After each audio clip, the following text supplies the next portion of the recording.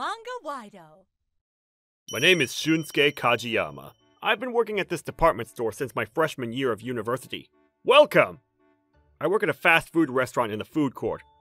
I've been here for 3.5 years, and now I'm the head of the part-timers. It's not that I'm particularly great at my job, but I just felt comfortable working here. In the end, I became head since I've been here the longest. All of my friends have decided on their plans for the future. Some have job offers, some have signed up for postgraduate studies, but me, I don't have any dreams. I haven't been active when it comes to job hunting. I've just been enjoying working my part-time job. I'm a senior this year. What the heck am I doing?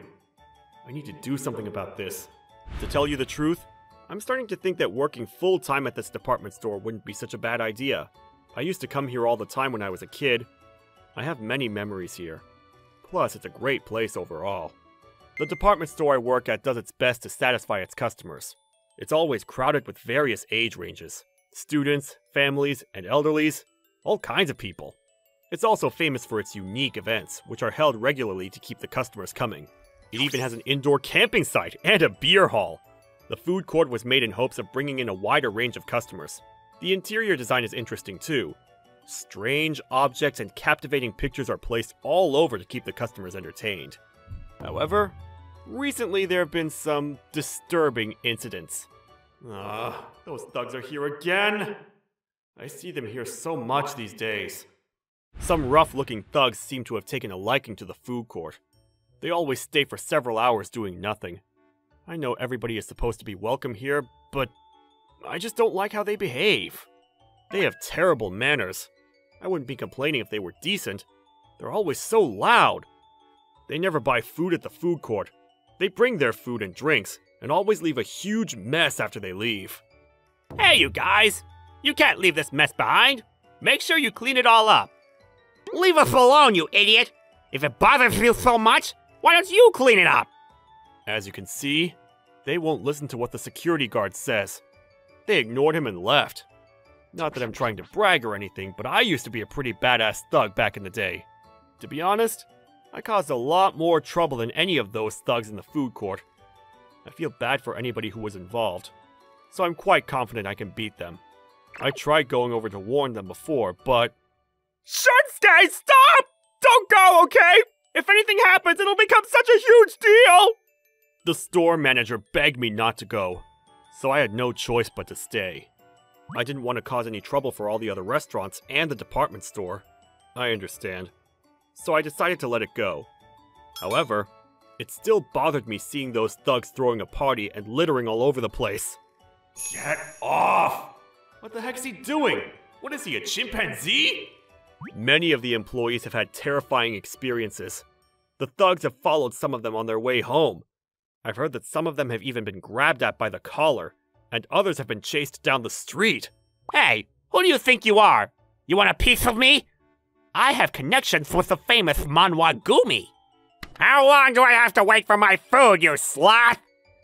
Whenever something got on their nerves, they would take it out on the employees. I don't know how many times we called the police on them. However, they seemed to be used to it. They would escape before the police arrived. They even seemed to be enjoying running away from the police. The security guard didn't know what to do about them. They're causing too much trouble. What should we do about them? The old man recently joined us. He's a new security guard. I feel awful about the situation. You probably didn't sign up for any of this. Hey, there are always going to be obstacles. I didn't come here just to play. I felt thankful when he said that, but it doesn't mean the situation would get any better. I don't know if the thugs are bluffing or not, but they say they're acquainted with Yakuza groups. We couldn't do anything about it, and it kept getting worse. One day, the thugs were at the food court, creating a ruckus as always. Why are they doing that in front of our shop? I guess we won't be getting any customers today. Every time these guys came, the other customers all left. I wanted to yell at them, but I had to bite down on my lip not to. Just then, one of the thugs turned around and his eyes met mine. Hey you! Why are you glaring at us? You got something to say to us? Yeah, I was about to say the same thing. You're glaring at us, aren't you? You wanna fight? Huh? I guess I just have sharp eyes. I apologize if I irritated you. It's just, there are other customers here. Can you tone it down a bit? Suddenly, one of the guys threw his water towards me, and it splashed into my face.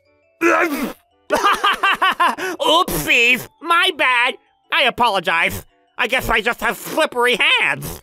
The thugs were cracking up like crazy hyenas. It took everything I had to hold down my anger. The new security guard came rushing over and started to wipe the water off with his handkerchief.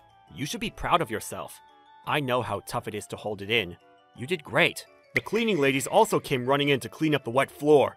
The security guard and I helped wipe up all the water. The thugs were still laughing while we cleaned. Damn it.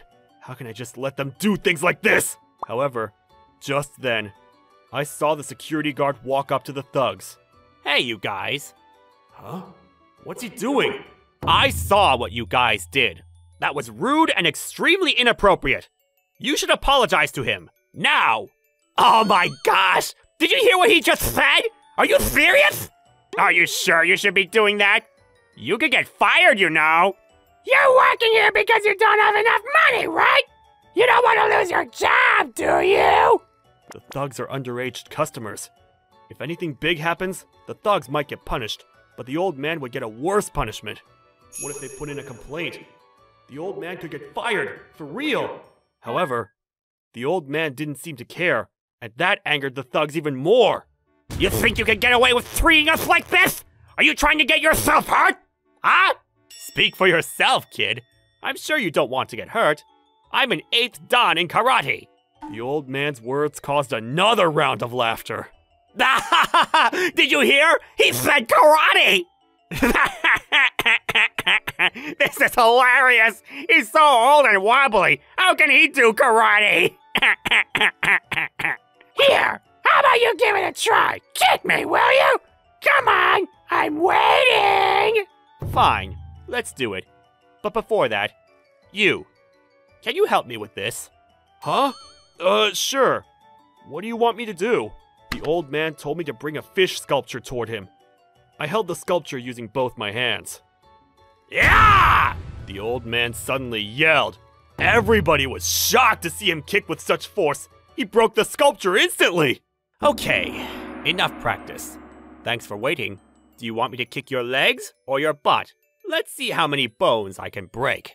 Where's The thugs looked like little rabbits fleeing for their lives. I've never seen anybody disappear so fast. Thank you so much for what you did back there. I'll go to the department store manager to explain why the sculpture is broken. Huh? Don't worry about it. I'll just have another one made. It'll be ready in no time. Huh? What do you mean have another one made? Oh, I forgot! You don't know who I am, do you? Of course you don't. The old man handed me a business card, and I froze when I saw what was written on it. Mr. Genjiro Oda?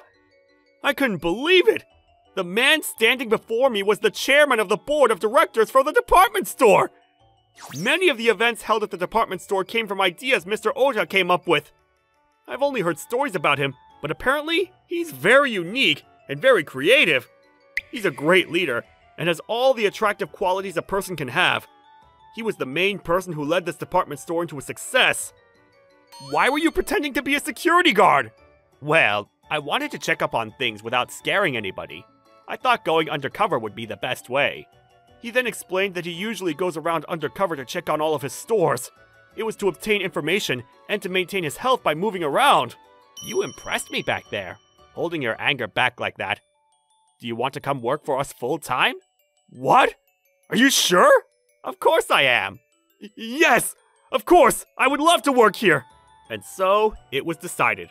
The chairman promised me a position at the department store.